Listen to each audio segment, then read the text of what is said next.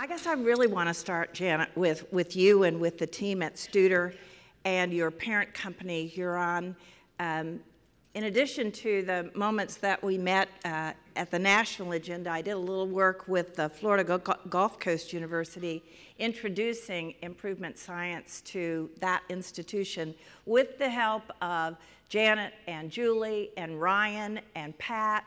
And it's just an amazing team, and I want to thank all of you, those of you from Studer that I didn't know until yesterday and today. And I want to give a shout out to Deborah, who is stationed at the desk and meets every need that you could ever have. So you have a great team, Janet. I just want to thank you and thank everybody that was invited and sat here yesterday and took in all the wealth of information that we had. So I'm privileged to be here, very privileged to be here.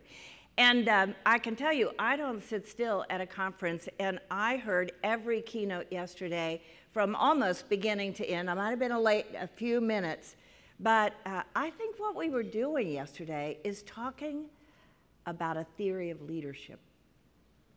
And I think the first administrative leader, I would call it leadership position, that I assumed was 30 years ago. And it seems like every context in which I have arrived as the supposed to be leader, I have thought about what that means. Not only the variety of styles that you saw yesterday from the crown on, which is not always deserved, we all know that, but really thinking about what matters most to you individually as a leader, no matter what the context. And I just think we had an array, a potpourri of theory about how to get this work done, and I was just so moved and impressed by everyone who spoke. And I learned a lot, meaning you're never too old to learn something new about how important leadership is. So my task this morning is to kind of set the stage on what systems do, what systems can do, what systems should do, and quite frankly, what systems shouldn't do. I had my first system experience at the University of Wisconsin. Milwaukee. I had a great time talking to my Waukesha friends.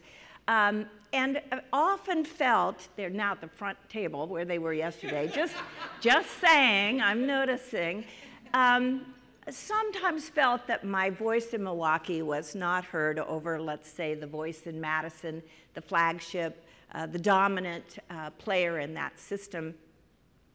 So by the time, and I was a little difficult to deal with. I don't know whether you, in your systems, and most of you are in one kind of system or another, ever have been difficult or a pain in the side or so sorry, but I just have to speak. When I arrived at SUNY with 64 campuses and every sector from community colleges to medical schools, and wishing and hoping that we could move together as a collective, I actually called the president of the University of Wisconsin system and publicly apologized to her and asked her to come to a national meeting where I could do that in front of everybody. Because I guess I just didn't really understand the value add of systems. I looked at it as some images persist, as bureaucratic, as administrative, as accountable, miserly, whatever words, crazy. You know, I had these calls with 64 presidents, and occasionally one of them would forget to go on mute. I am no stranger to what people say about you after you've held a big meeting where you're talking about getting our collective act together, and they're walking out in the hallways saying what they will say. I've now translated that as at least they heard you. So I have a journey here, and it starts with this moment of transformation. Now, I never do this, but I think it's important. I don't bring my phone because I don't work it that well, but this is a definition of transformation. Oh, and wouldn't you know, it's from the Gates Foundation. Now, I might have been skeptical. I didn't want the Gates Foundation to tell me what transformation means, but this is pretty instructive, I have to say. Transformation is the realignment of an institution's structure, culture, and business model to create a student experience that results in dramatic and equitable increases in outcomes and educational value.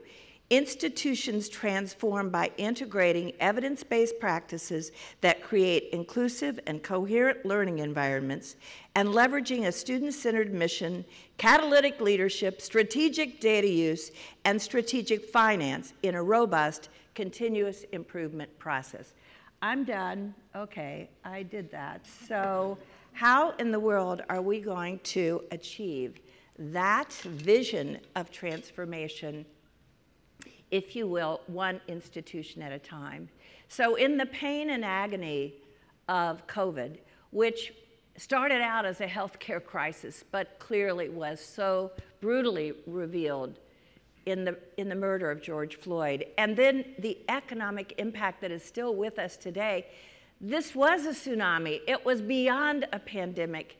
And you couldn't help but come away from this thinking there's a role for us. Well, our first and most important role, as you know, was to go viral, to go virtual, to go remote, go beyond our walls to see if we couldn't.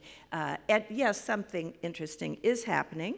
You know why, Charlie? I pushed the wrong button. Charlie knows me now. And so we had the headlines. We did something we've never done in the past. We made a major catalytic change in 2 weeks. I mean, who would have thought? We surprised ourselves, I think. We can't really believe that we went into that. We made decisions. Yes, we had committee meetings, but we got the job done. But in the face of all that, we started asking our system heads, you know, is that all there is? Once we go remote, these calls for transformation, they're bugging us. They're saying to us, we have to go beyond simply taking care of the crisis at hand. And we turned, we don't have time to be students anymore, I'll just tell you that. But we did turn to the work of Ron Heifetz. The Work of Leadership is one of his most prominent books.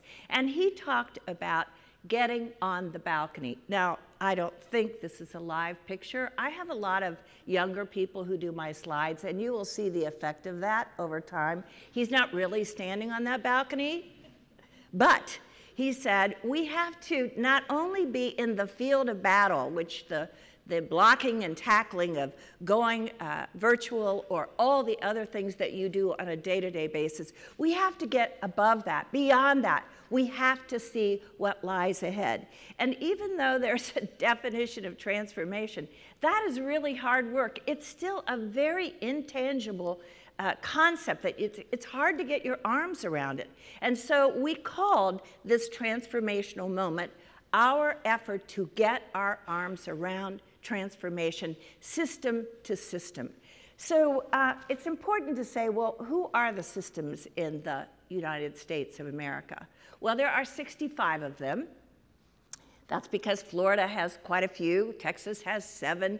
Most states have 1 to 3 or 4. And our panel is very representative today of states with systems, and that's why we're here to talk about it. But what's amazing to me is if you put the 4-year systems, and by the way, many of our 4-year systems house community colleges, just as the State University of New York does and the City University of New York, but not all, of course, about 40%. If you put the footprint of the baccalaureate, the 4-year systems together in one statistical analysis, we educate 75 to 78% of the 4-year undergraduate population in America. That doesn't mean there isn't room for Coker and all your colleagues, but I'm just saying if that footprint is us, then we have got to do something that reflects, represents, or honors that footprint. If we change, if we set our targets high and our values clear, we can really have an impact not only in our state, but across the country. There are really only 4 states that don't have some form of a system, represented either as Jim Purcell does, the state higher education executive officers, or as I do in the organization called the National Association of System Heads. So we've got a dial that we can move, and I think what's important is We have statutory authority. I don't use the word authority lightly, but at SUNY, with 64 campuses, I will tell you, when it came to policy, when we finally got there after years of gnashing our teeth over transfer and the desire to have seamless transfer, it was the board that implemented the policy that affected the campuses. So to the campuses, engage now. This train is leaving. We're going to get a policy on seamless transfer. Your voice must be heard. But when it comes to the board, we've made a decision as a system. That is a powerful tool if used appropriately. So with these characteristics of system, I will say that this little organization that I represent with this mighty, mighty footprint was really just a membership organization until it decided in its head it was going to be bigger, it was going to be greater. And we did know things about student success. We had been working on taking student success to scale. We do have an equity action framework that is a guidebook for our campuses and our systems to not only work at equity, but to be able to show that we are equitable and inclusive. So we weren't starting from scratch. But like you, when we have a big idea and we want it to sell across systems, we need a process. I just have heard this about 5 times in the last 2 weeks, this Drucker, what is it, culture, each strategy for breakfast. I usually make it up. I get it about half right. I do lunch instead of breakfast. But you get the point. This is a big deal, and we needed a process. And so not only did we convene the system heads of several of the states that are represented on the stage today, we had what you would do in a virtual environment, webinar, seminar, survey. We had design teams. We had people working on the ground, chief academic officers, DEIs, chief operational and chief financial officers, as well as the system heads themselves. We also have the students who represent the governance bodies for students at system level, and faculty representing faculty senates and faculty councils. So in the end, we were able to say, after months and months of work, 18 months of work to be exact, we were ready to launch not a big rethink, that was the process of getting there, but a powerful, powerful vision and goal for what systems could do together that could simply not be accomplished by individual campuses working in their own competitive environment. So you have to sort of get ready for this. Like I said, I have these young people who used to be student leaders at SUNY who now own their own PR company, and so we hired them because they were so creative. Our idea, our moment, our call has turned into the power of systems, meaning what would happen if this big footprint decided it could work more effectively together, first at the system level, and then system to system to system. And one example of that, quite frankly, is the 7 systems of Texas. They're actually now trying to meet, trying to talk to each other, just in the great big state of Texas. So it's possible. It is, as I will begin to build, a theory of systems, or a word that's being popularized called systemness. But it's all about advancing prosperity for the nation. And frankly, for Louisiana, Kim Hunter-Reid's commitment to prosperity, the Prosperity Index in your state, we have national indices, you have prosperity indices. This is the work we are doing. So in claiming that ground, we needed very clear and very explicit goals. One of the things I can't see is the little arrow on that. I could put my glasses on. Charlie, thank you. So we have 3 goals, and they're pretty clear. The first of which is we are going to measure completion, but we're going to ascribe to the Lumina measures, and there are 4, and I thought there were only 3, because there were only 2. But when we realized the dial wasn't moving, if we only counted 2 and 4-year degrees, we decided to count badges and certificates. Do you remember that? That happened about 4 years in to our moonshot announced by President Obama in 2008. And now we are counting, if you didn't know it, you know it now, some college but no degree. That's a much more amorphous measure, but the data strongly suggests that if you've had even a few courses in college, you're going to be better off in life and work. So that's our first measure, and that's not going to be easy because we do not have a system-by-system database in this country. So how are systems going to claim that they can move the dial when we don't have a system-to-system database? So another challenge, another problem that we have to overcome. And secondly, we do want to measure social mobility. It does matter that campuses are moving students to what is typically referred to as the middle class. We want to stand for that. Now, there are 1,000 measures. Well, maybe not 1,000, but I tend to exaggerate to make a point. There are a lot of measures of prosperity. We've got to figure out one that will suit our various member campuses. We have 45 member systems, but another 20 we are recruiting for the 65 across the country. What if we had the same database, the same metric system to measure not only completion, but social mobility? And then I think rather humbly, we have to take more responsibility for the cost of college, for debt removal, debt reduction, and even those systems, the table that I'm sitting with has had a pretty good financial year, I'm hearing, because the state has to step up too. We know that, but we have ways. We know that we have offloaded the cost of college to fees and things that are beyond the cost through straight tuition. So those are our 3 goals, and behind those goals are these 5 imperatives. I'm leaving at the break a copy of these imperatives because they might be useful to you in the system on the campus in which you reside. And learning is first and foremost. I think it really translates to a student-centered curriculum.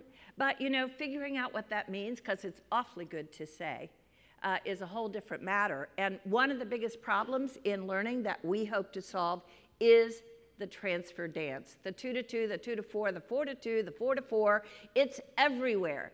And we banked on, for years, bilateral transfer agreements. Guess what? Less than 10% of the students who want to transfer within your lovely bilateral agreement. They don't want to go there. They want to go over here. And we still live in institutional boundaries that make that process very difficult. So we are going to unpack the learning impediments that we have created for our students. Of course, we're working on talent. I think that while we all are talking about career pathways, we have not convinced certainly business and industry, and probably even the social sector, that we really are responsive to their needs. We have to partner up in a much more specific way. And then thirdly, we have developed an equity framework that we think will guide our work in inclusion, and that's on the National Association of System Heads website for your use as well. It's really a supplement to what you would probe if you were doing an accreditation or a self-study. And then we do need a new business model. I was very careful in my many years of working with faculty not to imply that we needed to be more corporate. But thanks to Jim Collins and his little addendum to Good to Great, he took X number of pages to say, listen, folks, I'm not saying that universities need to be more businesslike and more corporate. You've missed the point. The point is that what makes a business great is its commitment to discipline. We don't need to be more corporate. We need to be more disciplined, and we probably need a new, revised, turned upside down business model. It's one of our goals. And then finally, we do need to work more as a system, more as a collective, more as a point of collaboration. And that's an anchor to the work of this. This word is actually in Wikipedia called systemness. John Colbert did truthiness, and one of the students came in one day and said, you know, We keep talking about being a system. I think we should say we're all for systemness. I go, oh, okay. I was giving a state of the system address, and you got to keep people awake, you know, you got to engage them. So we had a big slide on systemness, and in the audience, somebody put it on Wikipedia, and the rest is history. Systemness. The whole is greater than the sum of the parts. We are better together. It takes a village. What, you know, hit ourselves over the head. We have got to find a way to work more collaboratively. It was Bush 41 who said we need 1,000 points of light. Hooray, victory. We now have 1,000 points of light. The problem is we're not so glued together that we're working tirelessly, unequivocally in the same direction, and that's what these systems are trying to do. So our theory kind of looks like our convening power as a system, our ability to embrace collective impact, that the whole is greater than the sum of the parts, that we have very explicit and measurable goals, and then, most importantly, at the end of the Gates definition of transformation, we are absolutely tied to improvement, and by that I mean, and you mean, the science of improvement. Not the desire to improve, the want to be better at getting better, but we actually have a methodology. So we have an institute for system improvement that we're standing up to teach ourselves how to use improvement. Now, for you, because of your work with Studer, this is old news. But to the large context of post-secondary education, we are still saying to people, improvement is not our gig. We do not produce widgets. We are not on the factory line. We do not need improvement science. So we are, perhaps naively, certainly modestly, going to try to say to post-secondary education, this big footprint that we have, we are a science organization. We are a science-driven organization, except for how we deliver instruction, which we have not put to the scientific test. And we plan training by training, and more importantly, as we are raising money for this agenda, we plan to invest only in those systems that are employing improvement science. So that's one vehicle that we are standing up for this effort. The second is our commitment to state by state better policies, taking old policies that get in the way of student success and adding new policies that enable student success. We had something in Ohio about how much you had to pay to get your transcript to get back in college. It was, for heaven's sakes, a state law. Do we need a law that tells us that we really don't want to charge for that transcript? We can find another way to identify the prior work of our students without charging them a fee, but we had to knock down a state law before we could do that. That's what this system work ought to be about.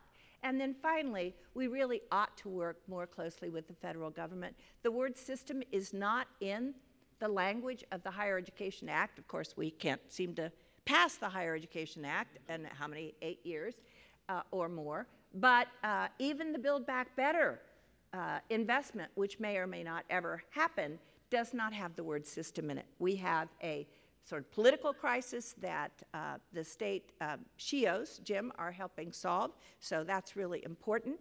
And it sort of comes with the territory. We are building a commitment. We are building a website. We are building a moment. We are building a population. We are getting funding to support our 3 goals of completion, social mobility, and bringing down the cost of college. This is what I would call mission impossible in some respects. We have one investor from California, the foundation called ECMC, which may be investing in your work, who said, you know what, I set aside a little pool of money for high-risk agendas. You qualify. Getting these systems to work more effectively within their systems without the push and pull of who's in charge, with the kind of proper amount of autonomy and inclusion, but getting systems to work across states, within states for the benefit of students who do not see our boundaries. That's high risk, but very high reward. So my North Star, being an advocate now of systems and not really going away, wanting to be a part of something bigger than myself or my campus or my system. I'm driven by a quote that I could say now in my sleep. In the middle of creating the Healthcare Act, which ultimately got labeled Obamacare, David Leonhardt wrote a column in the New York Times, and his intro was, "Everybody's saying healthcare is America's greatest problem." And I think it is a challenge, and we need to think carefully about how we deliver healthcare to everyone. But I instead think that our greatest challenge is education. Education, educating more people and educating them better is simply the best bet any society can make. That's my North Star. That's our North Star. And systems can be a part of that.